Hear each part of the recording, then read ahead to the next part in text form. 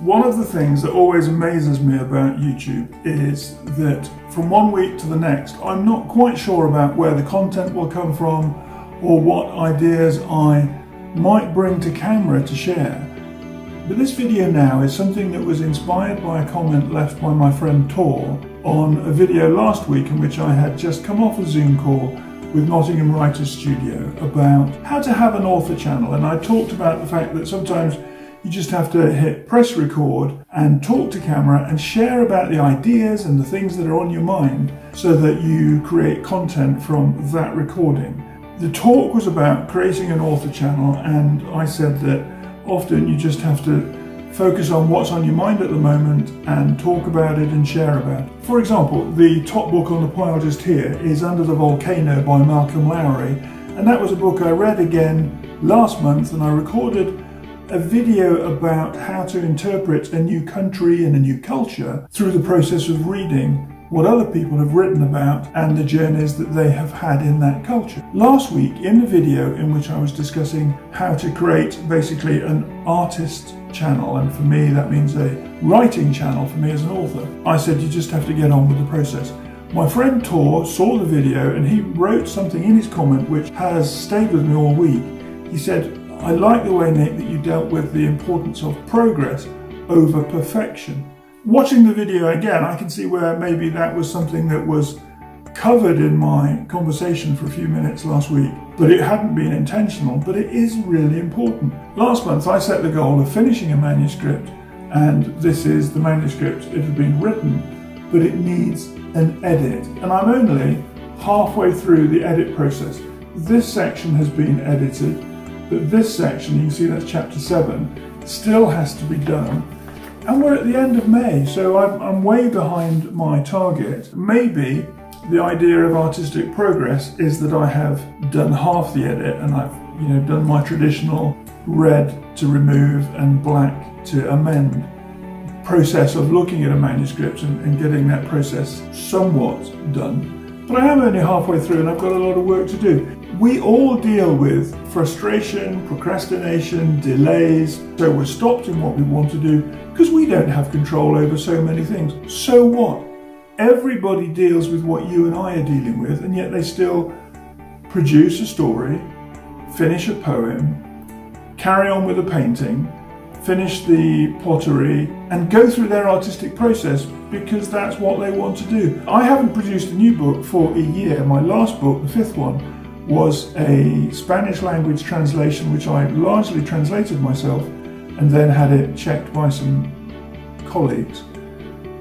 But that's a Spanish edition of my Climbing Out of Debt book. But it's a year since that book came out, and I feel like I am dragging a sledge of rocks uphill on a dry day where there is no movement, there is no easy flow. But however, I've had an amazing year. So many positive changes have happened. So many good things are taking place at the moment. So I've made progress. I haven't made as much progress on my 3 current manuscripts as I would have expected. But as my friend Tor commented, and it really sparked these thoughts, progress over perfection is far better than perfection and no progress at all. If I'm guilty of any creative mistake in May, it is that I've been trying to meddle with 1, 2, 3 things at once. It's a bit like that stage image from my childhood when somebody would come on stage and they'd set one plate spinning on a bamboo stick and then another and another and another. And what they were really ended up doing is running around the stage madly trying to keep each thing spinning, and then at the end pick up all the plates and all the sticks before something collapsed. If you and I try that, it doesn't work. What has my May been? It's been progress on several different manuscripts, but nothing actually completed and brought to the table, brought to a publishing platform. So my goal over the next week is to finish the final 7 or 8 chapters of editing on this first book. By the way, great message here. Happiness is a cup of coffee and a really good book. You can't argue with that one, so thank you, Emma Bridgewater. Recognizing the error of my ways this past month is that I've been trying to spin too many plates.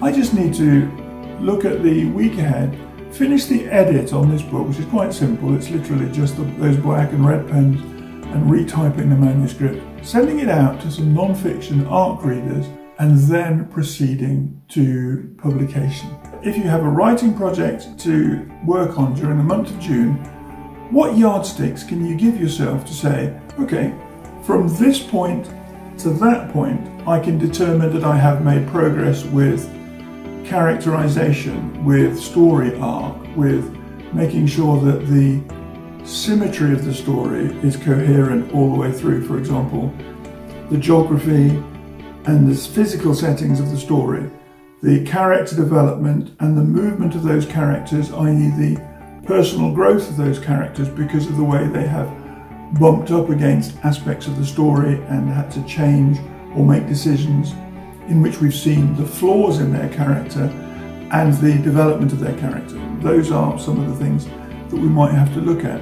If you're writing non-fiction like me this month and you want to finish a manuscript, are the learning points at the end of each chapter coherent with one another?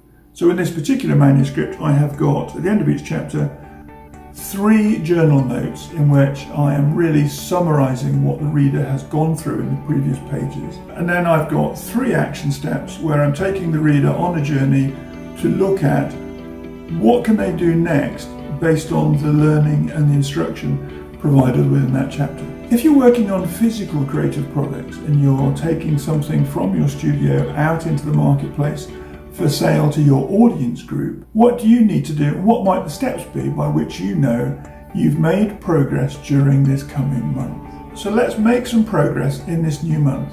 What do you need to do to refresh your approach to the project? What resources do you need to renew your levels of activity and get yourself to a point of finishing something? And the third point is, how do you refocus so that you know by the end of the coming month your energy and the allocation of your time and your physical resource into the project will give you the yield or the result that you want, and by which you can say, I have made great progress with this project and I'm happy with that. Because as we're looking at it now, it's more important to make progress rather than to have perfection and no progress. All the best to you in this coming month, and remember, happiness is a cup of coffee and a really good book. It might be the book that you write.